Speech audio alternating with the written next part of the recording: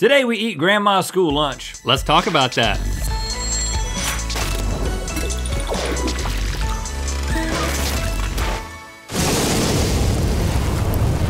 Good mythical morning. Link, I just have to ask you, would you happen to be wearing one of the many pieces available in our new line, Forest and Farm, available at mythical.store? Well, Rhett, I am so glad that you asked me that because yes, I actually am wearing this sleek button-up featuring miniature horses. Ooh, your favorite animal. All over it. You know what, and I just happen to be wearing the wood shirt from the Forest and Farm collection. I did notice that. I really like wood. Wow. And it's wood grain. Wood I also grain. have a wood hat. I also have wood socks. Would you like to see my miniature horse hat? Oh, and wow.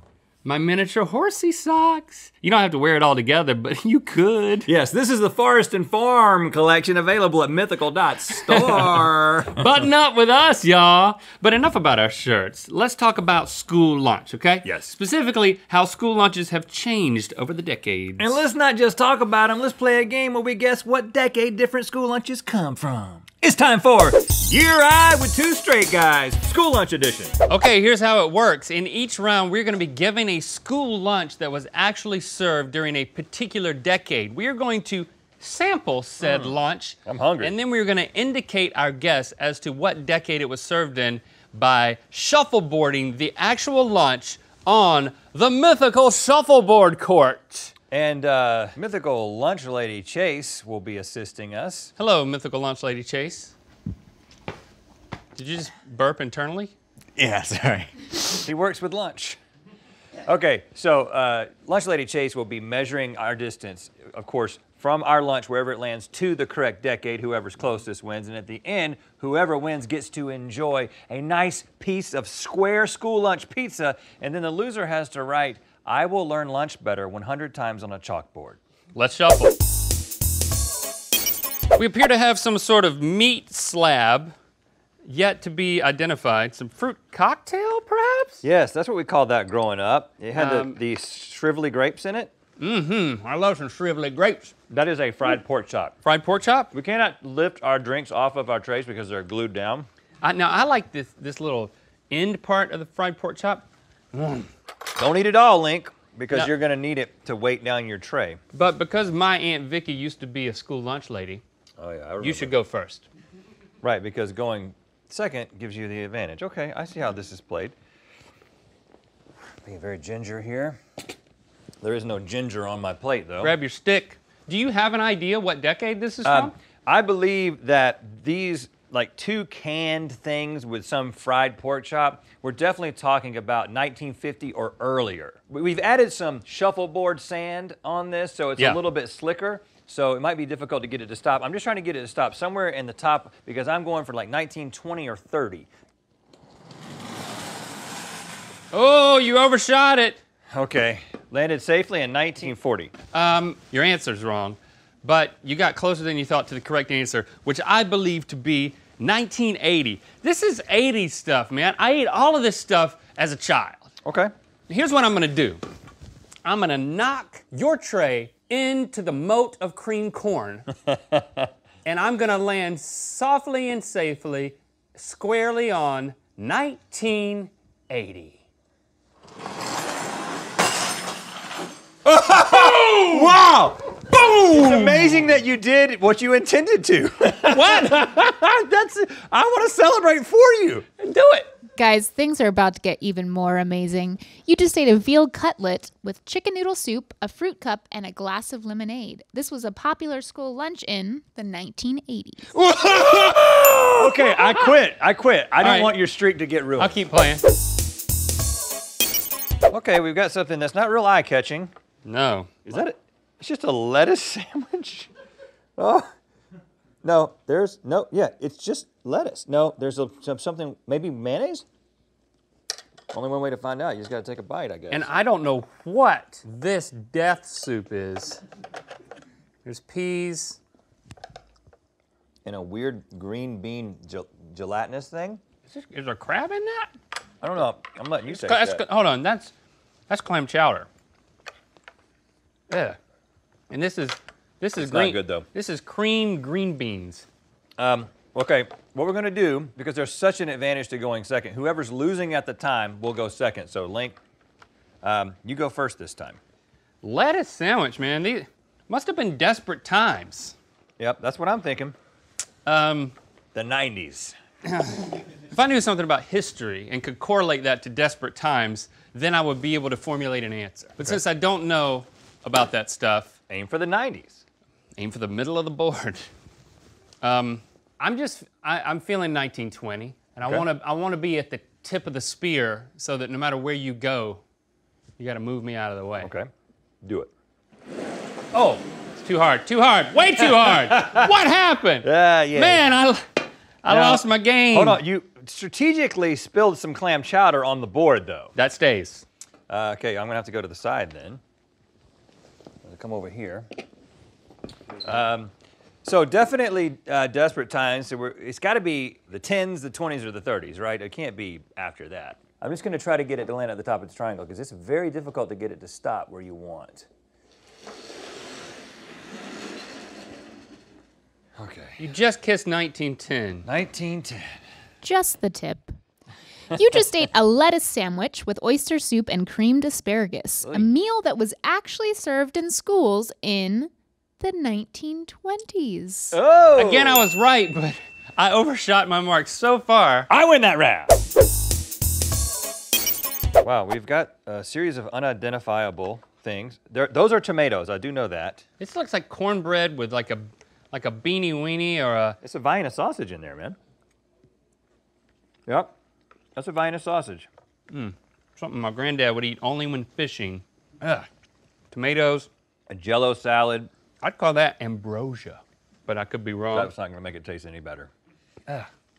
Okay, Oh my gosh. we're tied, so we'll just alternate. I'll go first, you go second. Coconutty.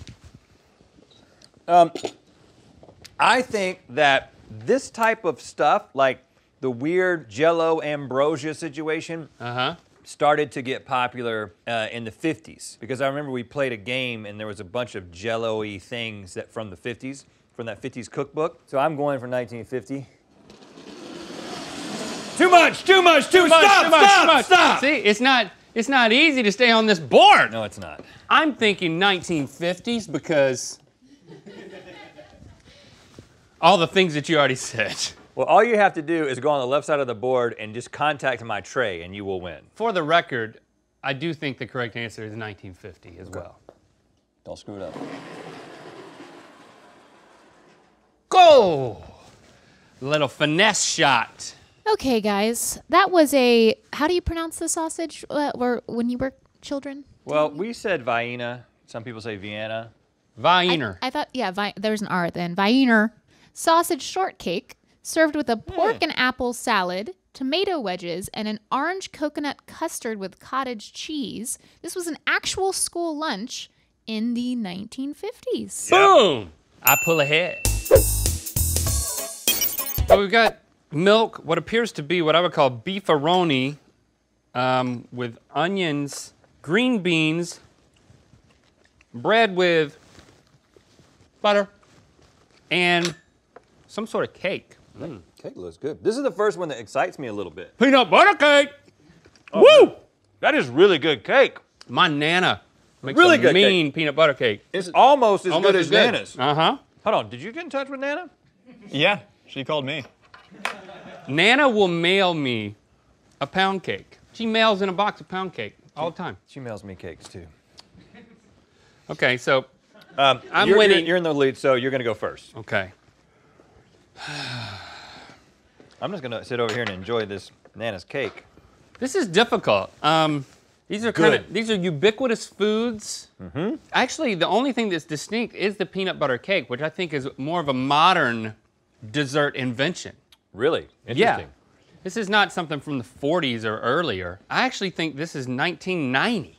Wow, Link. Yeah, of course, that's really close to the cream corn note. Yeah, you got to be really delicate to hit 1990. Knowing I'm coming right after you. I got to play the game though. So even though 90 is my answer, I'm going to try to go well short of that. Okay. Well short of that. Hey, you know what? That's a really strategic play because what are the chances that I hit you and knock you all the way? I mean, you might have just done something unintentionally really, really incredible. All right, Rhett, knock me to the 90s, buddy.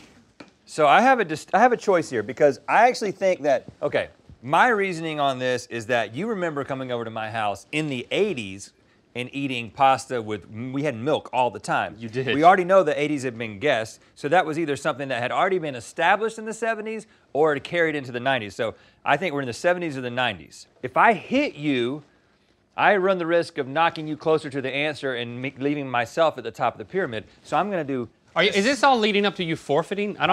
What are you getting I'm at? gonna do the sneaky slide around you. You're gonna put spin on the tray. No, I'm just gonna try to get past you without actually coming in contact with you, which is not easy because these things, they're not evenly balanced. Oh, this is tough, this is tough, this is tough. Good luck with that. I have no confidence. I've got a lot of confidence. Sneaky slide! Sneaky slide! Woo! I mean, you just went past a tray with a tray. It's I can get excited. Okay, that was beef goulash, green beans, peanut butter cake, enriched white bread and butter, and a glass of milk. And school children enjoyed this lunch in the 1960s. Ooh, ooh, ooh. I am closer. right. You win this round, we're tied up again. Woo! Again, we've got a glass of milk. Very popular in the 60s. This is peanut butter and cottage cheese, I think. I've never had this. This has a dog food-like consistency. Is that ricotta or cottage cheese? That's liver. Well, I ain't tasting that. Oh, But this is good. Peanut butter and whatever that white mess is. oh, that's liver. Mm. Oh, Okay. gosh. Now this is for the win, Rhett, or the lose. Because you went second last time, you have to go first this time. One of us is gonna eat a really great piece of pizza. The other one's gonna write a bunch of junk on a chalkboard. Okay, well, you've got the advantage here going in with the tie, but let's see what I can do. Now, I know that liver indicates desperate times. Putting liver in something that should probably have a non-organ meat in it indicates desperate times. That's your opinion, man. This is in the 1910s or the 1930s. The problem is that if I just put it right up there, you're just gonna knock me out of the way.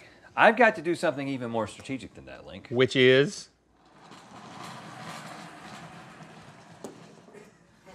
Are you kidding me? Did you do that on purpose? Yes. No, you didn't. I'm tempting you. What you gonna do? What you gonna do in my tray? You're thinking that Lincoln's gonna clink in your tray just because it's there and I can't help myself. I can see it in your eyes. There's no way you can talk yourself out of it. Right. You have to make contact with that tray. What would be more fun? Winning or just blasting the crap out of your tray? Exactly. I know you well, my friend. Well, good buddy. I'm gonna do what I wanna do and I'm still gonna win. I'm gonna do what you want me to do, what I wanna do, and I'm still gonna win. All right, okay, all right. I can't remember if the 1920s has already been an answer, but that's my guess. Great. It has. Here we go. For the blast, all the kibosh, and the win.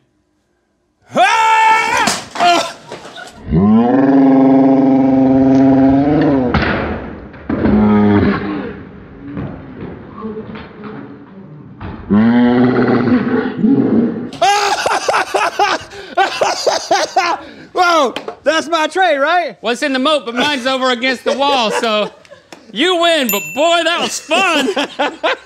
I'll write a bunch of crap on a chalkboard. Oh no, but what was the answer? Okay, so you just had a peanut butter, cottage cheese, and salad dressing sandwich with cream liver and potatoes and a glass of milk, which was served in schools in the 1930s. Good game, Link.